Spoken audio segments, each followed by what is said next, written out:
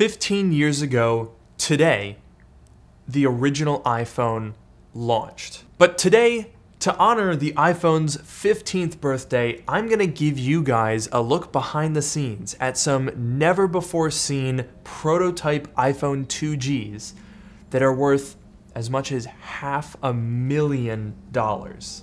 So yeah, buckle up, because this is the iPhone 2G story like you've never seen it before.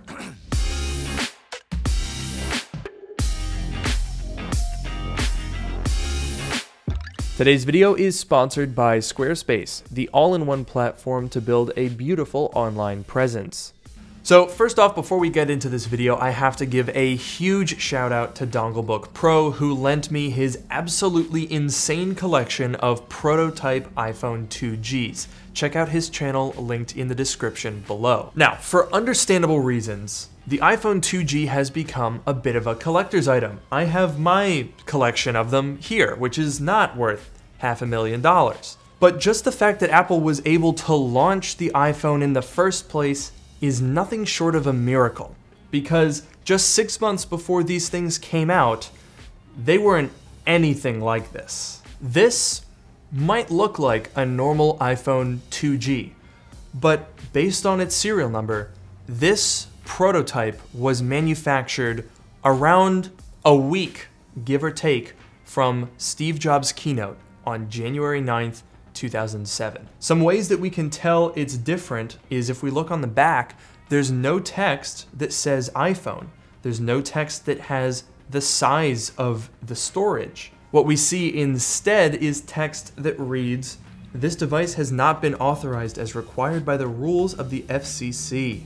And if we flip it over, you'll notice this does not look like iOS. This is a very early testing interface that doesn't really feature a whole lot. When connected to debugging tools, the iBoot version, which is essentially the bootloader that runs on iOS devices, is 87. Right now, we are above version 7500, and this is 87.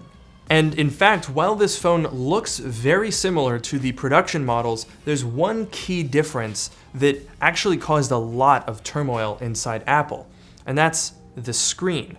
On this, it's plastic.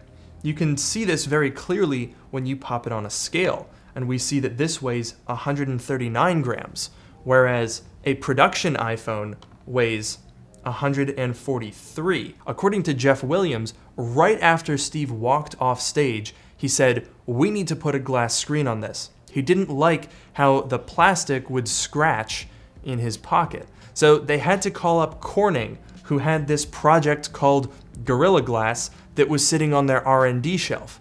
And in the 6 months from when this phone was manufactured to when the launch one came out, they worked out a way to make a glass display cover for the phone. That's literally insane. Steve Jobs' iconic keynote at Macworld in January 2007 has been dissected over and over again, especially his most famous line. An iPod, a phone. Are you getting it? But what you don't get to see in this historic 90 minutes is the insane level of choreography that went into getting it right. Everything was rehearsed to the second because the prototype iPhones that they used on stage were buggy, fragile messes. That's because the development had been full of glitches, setbacks, and wild prototypes, including one that Steve initially dismissed as a joke. Could you imagine an iPhone with an iPod interface? Well, as you'll see today, that wasn't actually that far off. Clearly, developing such an extraordinary product from scratch was no easy task.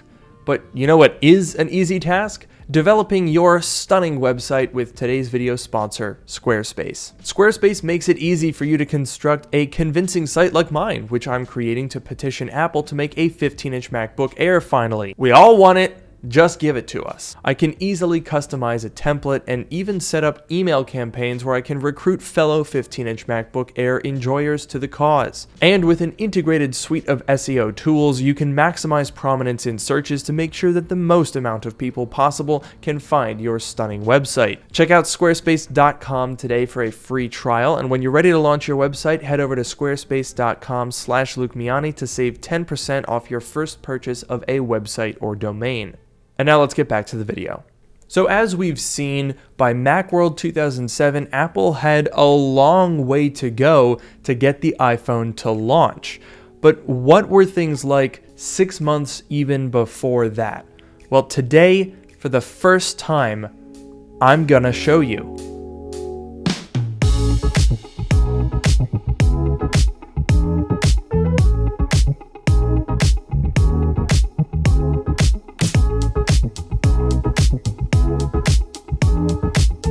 This iPhone is worth about $500,000. And I'm holding it in my hand, and I am terrified about that fact. This is worth more than me. If we take a look at this phone, you can see things like a non-glossy plastic display, things like unfinished bezels that aren't polished or shiny. And if we turn it over, we find that the whole thing is anodized black. I actually really like that, and I think it would have been really cool if the original iPhone was all black. Let me know what you guys think in the comments below. Would you pay $500,000 for a black iPhone 2G? We also can find this unit sticker that has all of the sources for the different components. The battery is from Sony, the microphone is from MWM, a lot of the parts like the housing and the proximity flex are from Foxconn. These are the kinds of stickers that you find on really early production samples where they were trying to figure out what combination of parts, which manufacturers, which factories were getting things right. And that's one of the reasons why this is so rare and so valuable. And it's also one of the reasons why its sibling, yet another $500,000 iPhone, is also equally rare and valuable. And I'm sitting here with about $1 million in front of me. What the fuck? That's more than I'll make in like my lifetime, and it's like 2 old-ass iPhones. Now, the really cool thing about having 2 $500,000 iPhones in front of me is that I can show you guys the earliest ever version of iOS. These are 2 of the test UIs that Apple was looking at. On the left here we can see this block-based interface, which is very, very simplistic. And the cancel button doesn't work, and below it says, "Wow, isn't this ugly? Battery level 0," which I don't think is accurate because we charged this thing for a little while. The battery level doesn't do anything? Doesn't do anything. Cool. $500,000. We can see here we have a music test, which is empty.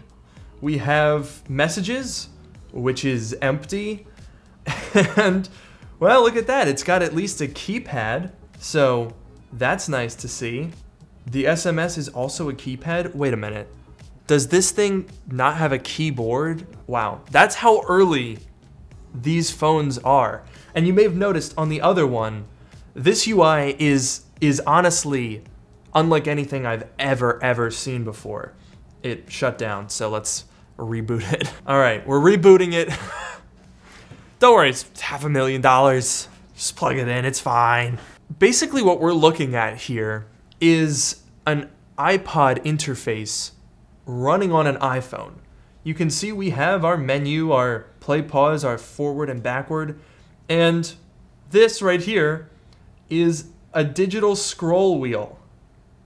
And we can click on it. No, we can't. How do you click on stuff? Oh, there you go, up top, okay. And we can scroll around, we can go back to the menu. Nope, we can't.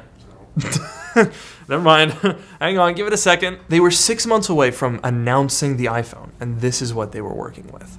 This is unbelievably difficult to navigate, but we do have, oh no, it went into clock. It thinks it's 2000. if you press too hard on the top, it thinks that you're clicking on something. But here we go. I found it. We got Brick. This is quite possibly the very first iPhone mobile game ever in all of history that I'm playing right now on a $500,000 phone. This is really weird. Brick is difficult. No, I lost Brick.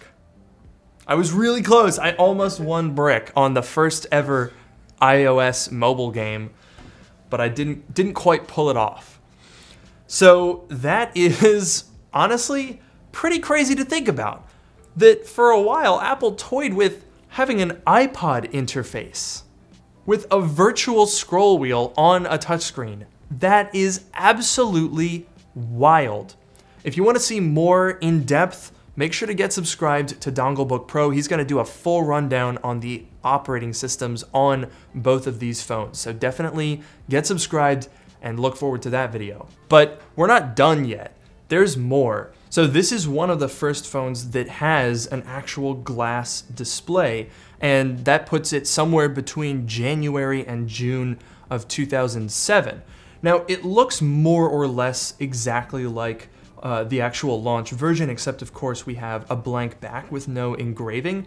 And also, this thing is running Switchboard, which is a testing version of iPhone OS that allows us to see just where Apple was at this point in development. So on Switchboard, there are only 6 main functions. We have Soundwave, which allows you to test different audio clips. There's none on this particular phone.